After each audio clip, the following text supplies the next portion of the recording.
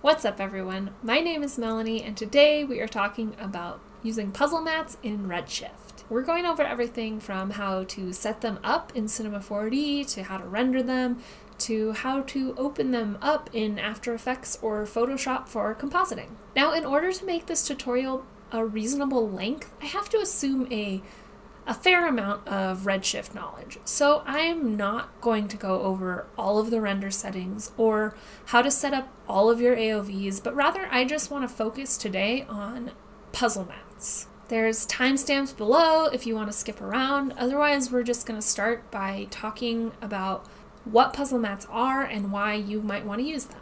Puzzle mats are Redshift's version of object buffers in Cinema 4D. So in native Cinema 4D, you use something called object buffers to separate out objects in your render. And in the same way in Redshift, you use puzzle mats to separate objects. The reason these are used so much is that they give you so much control after you get out of Cinema 4D to adjust your render. So you can adjust things like brightness, contrast, hue and saturation, all sorts of stuff without having to re-render your entire scene in Cinema 4D. And normally when you render something out of Cinema 4D, you can make these same adjustments, but it makes the adjustment to your entire image. But using something like puzzle mats can allow you to just isolate certain objects. So you can just change or adjust one portion of your image or one color that you don't like anymore. And it just gives you so much control. So let's jump over into Cinema 4D and actually build one of these things. Okay, so I set up this little scene in Cinema 4D to demonstrate using puzzle mats. It's a pretty basic scene. It's just cubes and spheres, and there's a 3-point lighting setup, a camera, and a background. So we're going to use this scene to set up puzzle mats. To start, you want to open up your render settings, and you want to make sure you're using the Redshift renderer, not the standard renderer. Then you go through each of your settings as you normally would, checking your width, height, frame range, all that good stuff. For save settings for this, for my render, I'm going to save this under this folder cube scene, and I'm going to save it as a PNG.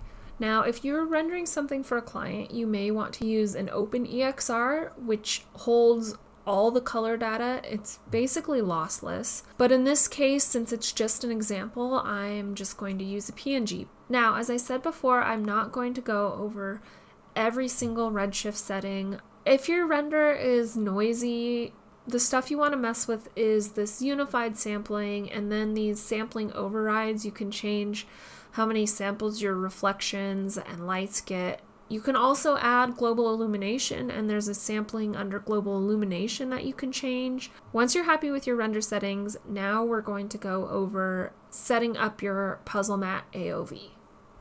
To set up your puzzle mat, go under your AOV settings. Now, we can name our AOV here under the file name, and this $ project is what's called a token in Cinema 4D, and it will take the name of your project file and put it at the beginning of your AOV file name.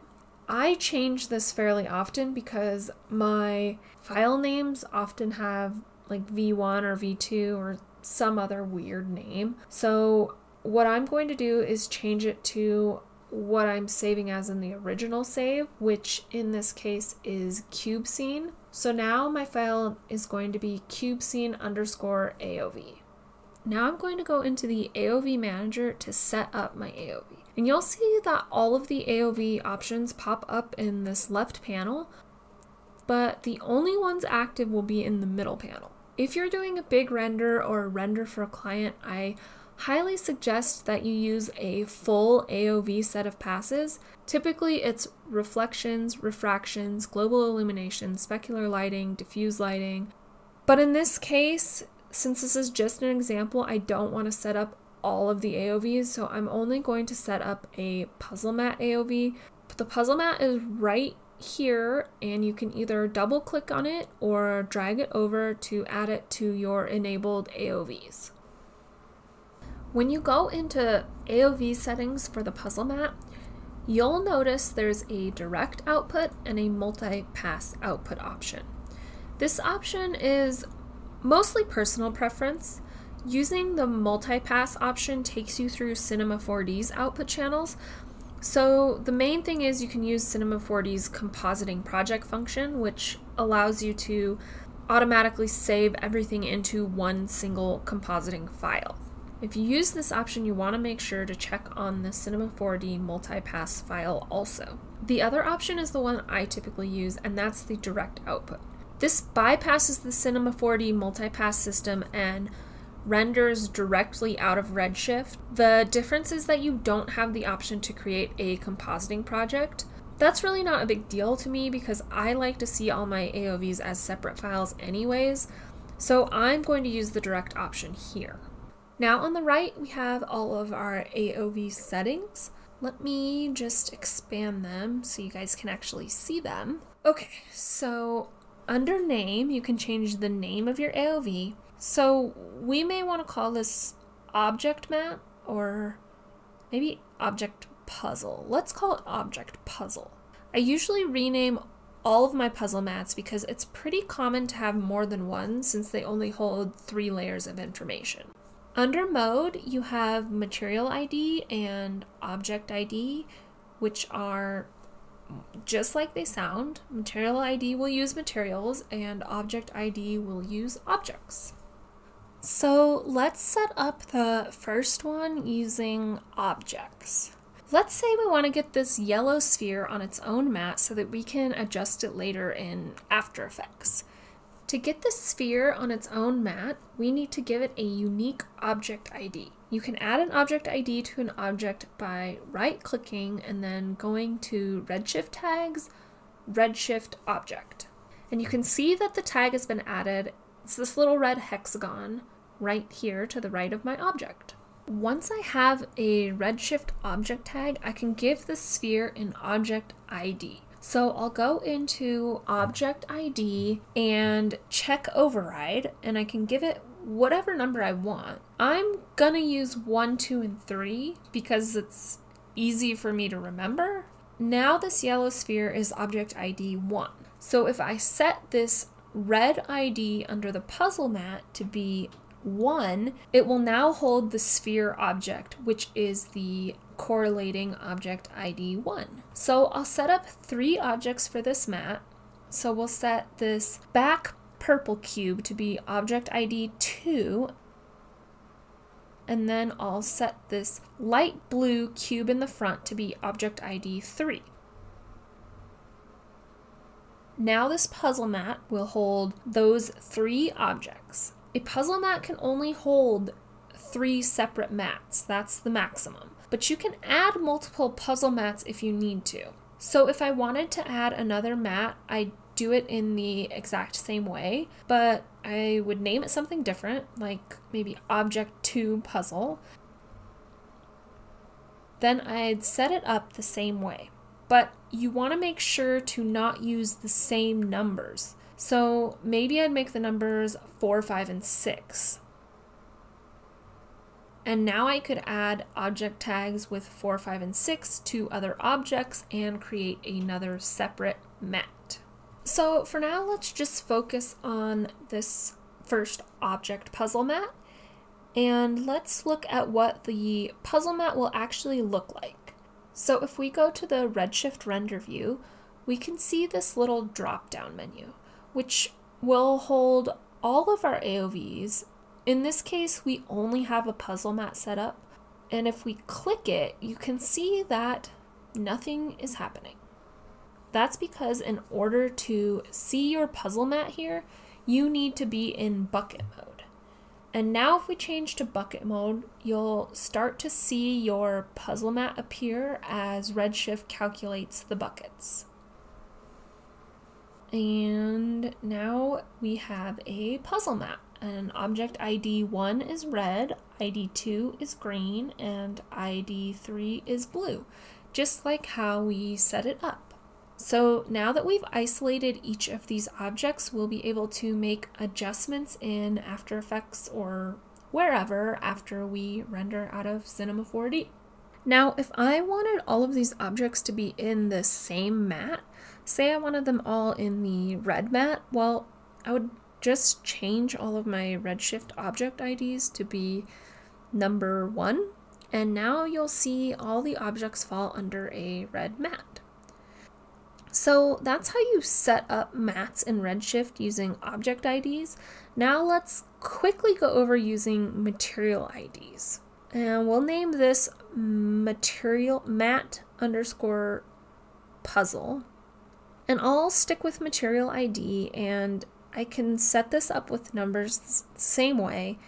You can get up to 3 materials in a single puzzle mat.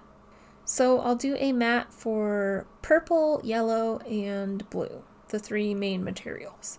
And to get to your material IDs, you want to go into your Redshift material, and under output, there's a material ID box, and you just change that. So we'll make purple, yellow, and blue different numbers, and these material previews sometimes mess up. So this is actually the blue material, even though the preview didn't update. And now that I have material IDs, if I go up to my drop-down menu and select the material puzzle mat, you'll see all the materials separated into different colored puzzle mats. The process is the same, it's just a matter of whether you want to use materials or individual objects to separate out your color mats.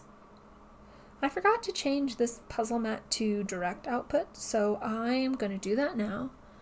Also, real quick, if you're using direct output mode, there's this box that Redshift gives you to alter your save settings. So you could use a different file format if you wanted. Like I said before, EXR is the best because it gives you the full spectrum of color data, but there's other options here if you wanted to use them for some reason. You can also change your file name. The default is a token that reads this file name here, and then appends your pass name to the end. So in this case, it will be cubescene underscore AOV underscore obj underscore puzzle. Just if you want to know what all those symbols mean, there you go. So now that we've got our puzzle mats set up, let's render them out, and we'll take them into After Effects and Photoshop and see how to actually use them. Now that we're in After Effects, we'll finally get to see the power of puzzle mats. They're a really awesome way to make changes and adjustments to your renders and individual elements of your renders. I use them a lot when I want to adjust the background. Sometimes I want to delete the background out altogether and make a new background in After Effects, or just change the tint so that my objects are more contrasted with the background. So that's one way that I use puzzle mats a lot. Here is the render that I brought in that we built in Cinema 4D. There's the main pass and the 2 puzzle mats. I made a comp with my main pass, and now we're going to bring down the material puzzle mat. Now, in order to use this as a mat, we want to go to Effect, Channel, and then Set Mat. And now in Set Mat, we can choose whatever channel we want to use for our mat, red, green, or blue. So for instance, say we decided we don't like this shade of purple, and we're thinking maybe a different color would work better. What we could do is make an adjustment layer and bring over hue and saturation and use the puzzle mat as an alpha mat. And now if we make adjustments to the hue, it changes everything. Because I didn't change this. So the purple material is the red mat. So we'll change this use for mat to red channel. Now, if we use the adjustment layer, we'll see it's only making adjustments to the purple material. So this is a really useful way to make changes to colors or brightness or curve adjustments. We'll just try some different colors here. The nice thing is, if you do all of your AOVs, if you have reflections, for instance, we could go in and just change the reflection on this purple thing right here. So you can kind of start to see how powerful this can be and how much control you can have over your renders in After Effects. We can also do individual objects, which is why we made this object puzzle mat. So if I bring that down, maybe I want this yellow sphere to pop more. I'll bring over an adjustment layer again. Let's name these layers. Okay, so we're gonna do the same thing. We'll set this mat up and, well, it's gonna be the red channel again, and we're gonna use that as a mat, and now we can adjust the sphere. And maybe we want it to be a color all on its own so that it will pop more. So maybe we'll make it dark blue. And you can use all the same tools you normally use in After Effects. So you can adjust the brightness, and you don't want to go too crazy because it can definitely degrade your render and start to look weird. But there you go. Now instead of a yellow sphere, we changed the whole look and we didn't have to re-render anything. So let's quick jump over to Photoshop so you can see how to use mats in Photoshop if you have a still image. Over in Photoshop, the process is basically the same, but I'll still go over it for you. If you load in your files and go over to channels, you can see your red, green, and blue channels. You want to make sure that you have your puzzle mat selected so that you can get a clean mat. Otherwise, if you're just selected on your regular image, you'll get some gray values in here, and you just want a black and white mat in this case.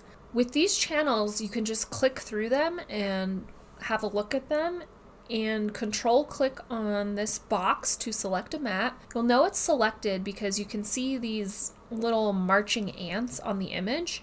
So now if we go back to the layers, we can add color correction effects just like we did in After Effects. You'll notice that some of these are grayed out, and that's because we brought over an EXR, which is a 32-bit image. So to get all of our options, we actually need to change it to a 16-bit per channel image. And once we do that, you can see that all of our options are available now. So I'll just do a hue and saturation just like we did in After Effects, and you can see it created a hue and saturation layer along with a mask. The white portion is what will be affected and the black portion will not. So now you can see if we adjust the hue, it will affect everything in the white portion. And that is the Photoshop element. Now, hopefully you know how to use puzzle mats in both Photoshop and After Effects. I don't have or use Fusion, but that's another common compositing tool Cinema 4D artists use. Just something to be aware of, something maybe you might want to try. I also want to mention Cryptomats. Cryptomats are another mat option that you can use in Redshift.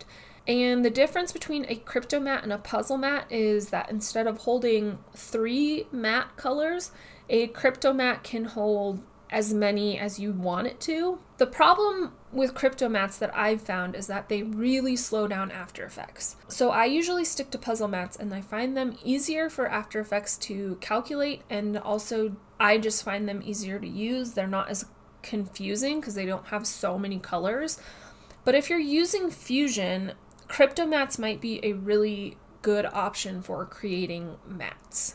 Alright, so that is it. Thank you so much for joining me, and I hope that you learned something new about puzzle mats. If you have any questions about this video or ideas for future tutorials, feel free to drop them in the comments below. Once again, my name is Melanie. I go by MoGraphMel across all of the social media channels. I hope that you all have a great week, and until next time, happy animating.